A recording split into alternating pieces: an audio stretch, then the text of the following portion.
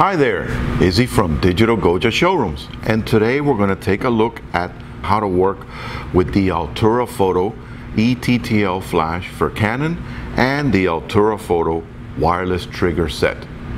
I scoured the internets, I looked on Amazon, eBay, some of the blogospheres, customer service questions, customer service emails, and I put together a combination of the most asked questions that people have about working with these products.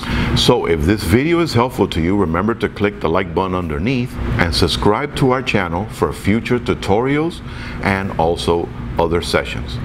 Any comments or questions, remember to put them underneath.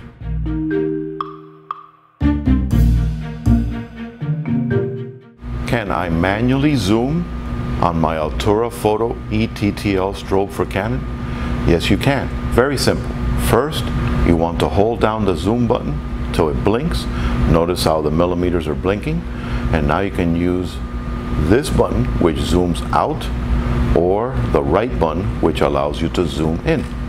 So this way, you can make the decision of how much of the magnification you want the flash head to do by zooming back and forth. And once you shoot, it keeps that setting. And again, to reset it, hit zoom again and zoom back or forth until you get the acquired millimeter that you prefer, and then fire away. Very simple.